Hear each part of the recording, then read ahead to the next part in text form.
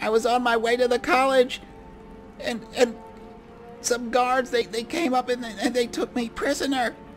Someone help me, let me out of here! Someone! Hey, Hill. Hill here. Gaming.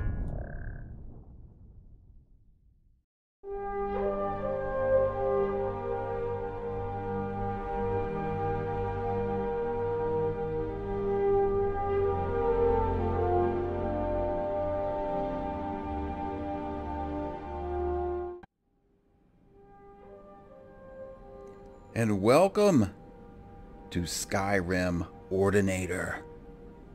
This is yet another Skyrim Let's Play, and this time I'm going to be playing as an Imperial mage. This is going to be Zoltan, who is an Imperial and maybe mixed a little bit with some Redguard. You never can tell. But just taking a look at the Imperial here, we see that they're natives of Cyrodiil. They are shrewd diplomats and traders, the descendants of the original Nibonese tribesmen, Nettis and Syrah Nords in the Merithic era, who overthrew the alien oppressors and drove them into extinction. Imperials know that dynasties are destined to rise and fall, and all it will take is time before the glorious empire once again reigns over Tamriel. So here we have our Imperial, and I'm going to play this maybe a little bit over the top.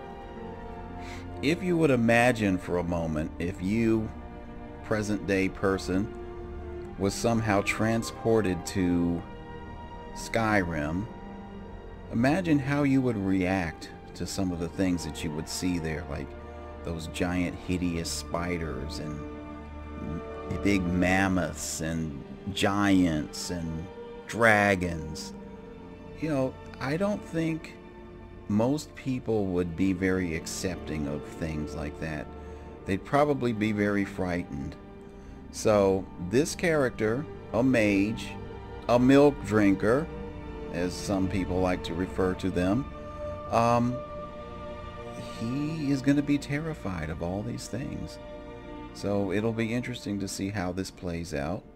Hopefully I can do it in a straight face type of way that you know, it comes off as funny. But you know, I hope you guys, when you watch my Let's Plays, don't take them seriously, because I'm really not, you know, serious about what I'm doing. I'm doing it for fun.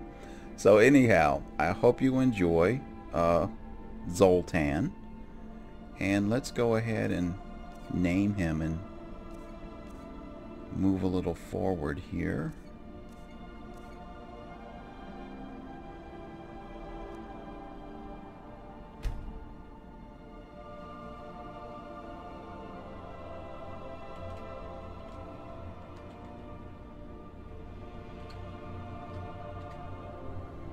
Okay, here we are, Zoltan.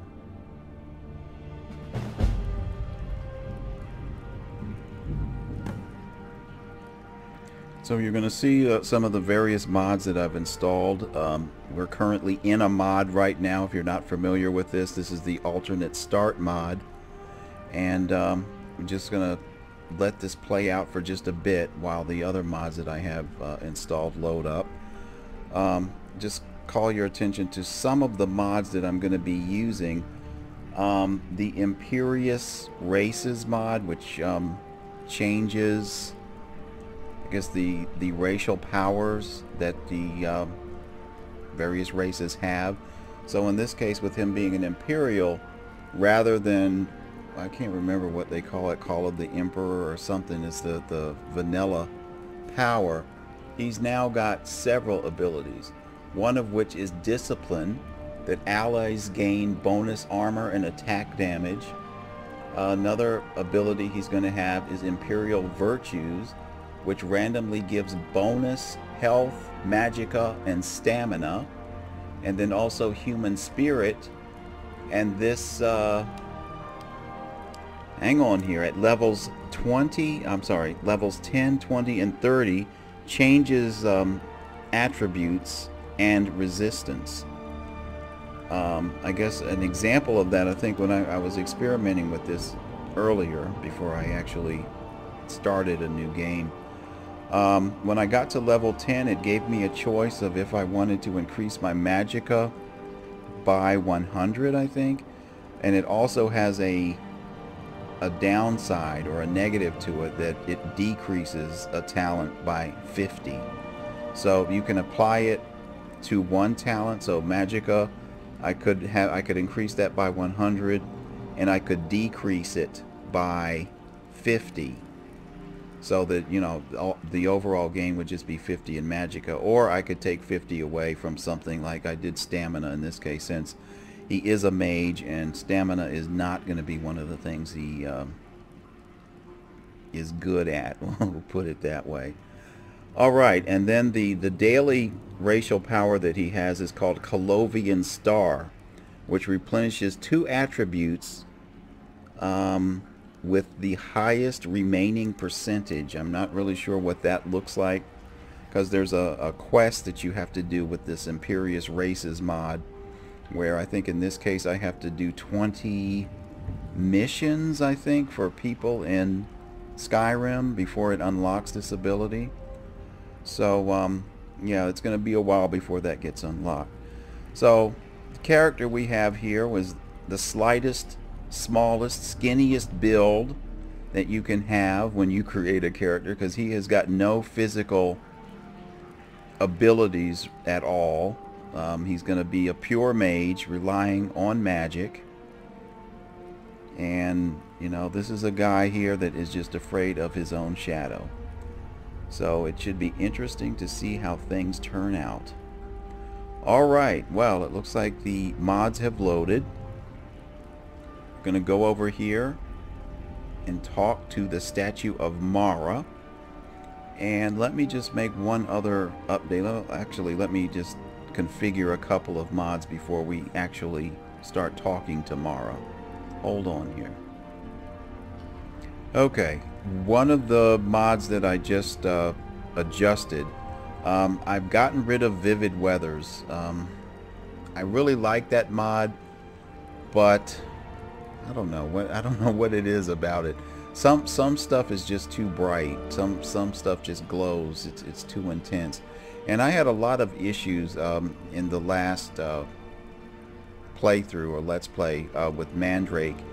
I installed an ENB and it would just get off balance. It's like, you know, sometimes the day would be too bright or the night would be too dark, or it was crazy. I mean, I would have to adjust the brightness and darkness in the middle of a recording because it was just off completely.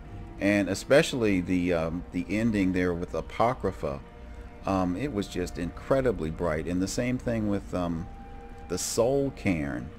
It's like the ENBs just weren't prepared for those type of environments. It didn't know what to do, and they ended up being too bright.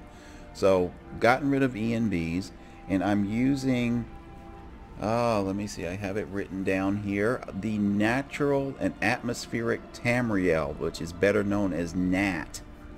I've played around with it. It looks like it's really good. It isn't washed out like a lot of I don't know, mods that play with the lighting and whatnot. Because that was my major complaint, and that's why I wanted to install the ENB, because it definitely gives you the contrast and the darkness. Like if you're looking here, like in the stones and whatnot, how there's actually, you know, you can see black. Some of these mods, just everything just is kind of grayish and washed out.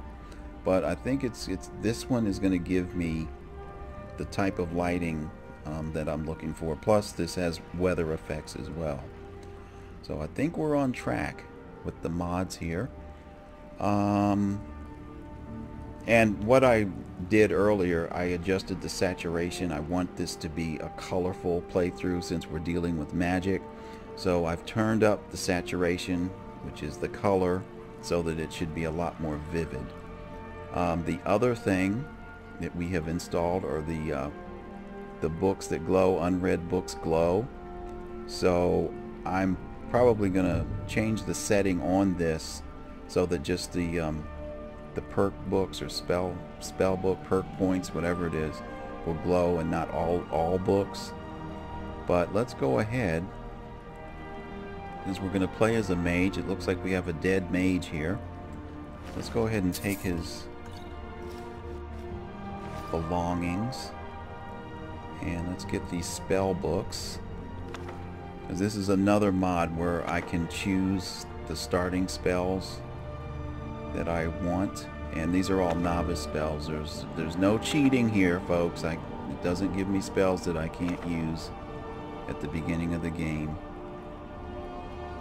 So I have to get my ward, my soul gem. Need that familiar. I'm not going to do these bound weapons. I'm still torn as to whether or not a pure mage should use bound weapons. I mean, some people feel it's okay, but it's still kind of like you're using a sword or you're using a bow. We'll see. I really want to try to concentrate on pure magic. So let's get our oak flesh, which we will definitely need. I'll take this candlelight as well, because we're just going to be wearing robes and, you know, casting spells. Alright, so I think we've got everything that we're going to need. Okay, so why Skyrim Ordinator, you may ask? And that is because we have the Ordinator mod installed. Let me just bring it up here under skills.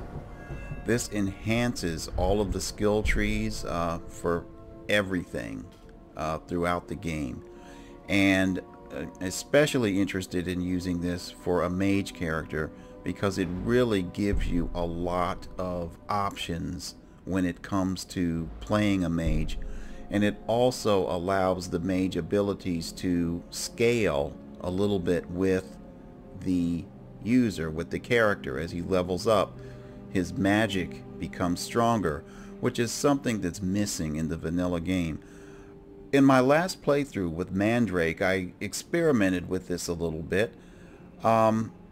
You know, he basically used a dagger and a bow and arrow, and it would take me, well, I also gave him magic too, and at times I was using destruction magic, because I wanted to see how potent destruction magic was in vanilla Skyrim, and it isn't at all. So what I found out is that with a dagger and with a bow and arrow, it takes me 3 to 4 times longer to kill someone, an enemy, with magic, fire spells, than it does using a bow and arrow or a dagger. So that's an agonizingly long time if, you know, you're fighting an opponent that you just can't seem to do any damage to, and, you know, they might be damaging you. Especially when you're playing as a mage, that a pure mage in this case, that's just wearing robes and no armor. So I really wanted to you know, give the mage you know, an advantage, I guess, or, you know, to be able to survive playing a mage in Skyrim. So we have Ordinator installed, and this is going to be a lot of fun. I experimented a little bit with Ordinator in my first Skyrim Let's Play, but we ran into some problems. I think it was the speech tree, where I don't know what options, because there's so many options now. I think it's like, I don't know, like 400 perks or options or something. I'm not sure. It really expands, you know, your options here. But yeah, I think I got into trouble here when I chose like speak with animals and started going down this path, that I kept getting pop-ups in the upper left of my screen, something about a companion or something. I don't know what was going on, but it was very annoying. I tried to remove Ordinator and reinstall it. I couldn't get rid of it, so I just ended up, you know, getting rid of Ordinator altogether and just playing vanilla Skyrim. So my first 2 Let's Plays are just vanilla. This is my first one where I'm going to be using Ordinator throughout. So I'm really excited about that. let's go ahead and talk to Mara. Approach, my child, and choose where your new life shall begin.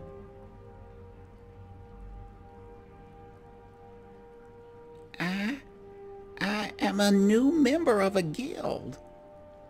Which guild are you a new recruit for? I'm with the College of Winterhold. The glorious power of magic shall be yours to command.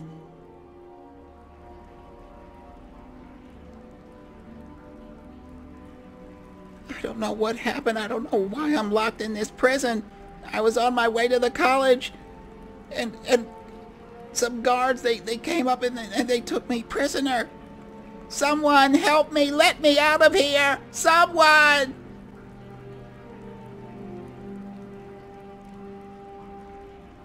Right, so that just gives you a taste of Zoltan and his personality. Alright, so we're here to approach the bed to activate his new life, and we'll do that in the next video.